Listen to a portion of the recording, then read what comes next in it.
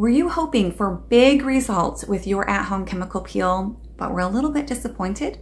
Let's talk about why. Even experienced at-home chemical peel experts who've done many chemical peels at home can make mistakes or do things that hinder their results. Even people who've done many peels have times when they wonder, why didn't I get as much peeling or flaking as I was hoping for, or as I have gotten in the past. So let's talk about ways that we might accidentally sabotage our chemical peel. Number one thing to keep in mind is that your skin is always changing. Your skin is different from the last time that you did a chemical peel. If you are doing a series of chemical peels, which is recommended to get the best results, your skin may have peeled and flaked a lot with your first peel or two.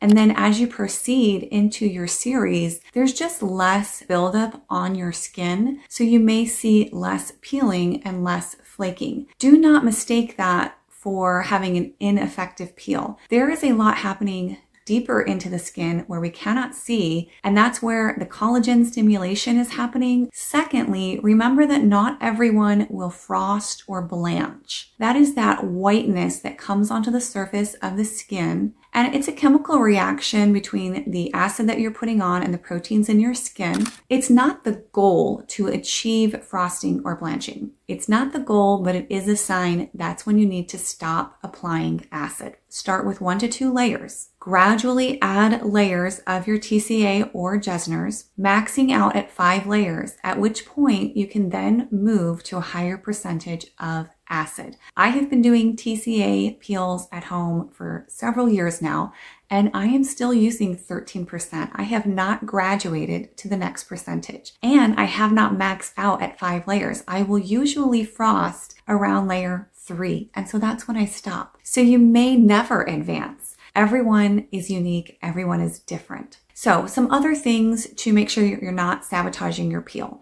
Have you prepped your skin properly?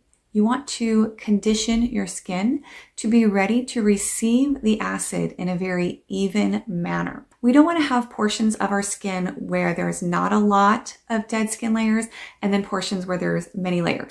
We want to have a nice even soaking. We want to do these things to avoid having post-inflammatory hyperpigmentation and so that we get a very even result as our skin is peeling off. Now, also something to keep in mind, have you properly defatted the skin, removing all traces of oil from the surface of your skin?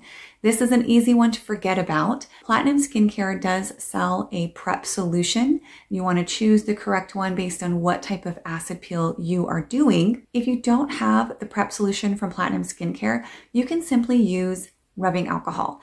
91%, soak a gauze pad after you've completely removed your makeup, cleansed your skin well, then you take that alcohol all over the surface of your skin. You do not want to use a fan brush, and you do not want to use a cotton gauze.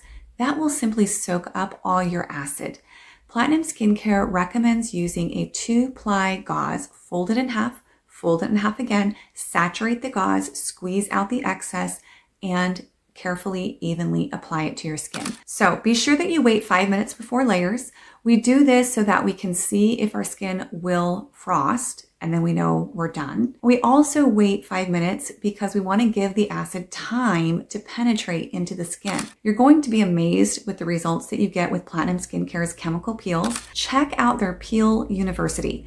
This is going to equip you with all the information and knowledge that you need so you can safely and effectively get an amazing peel and truly be delighted with the results that you get.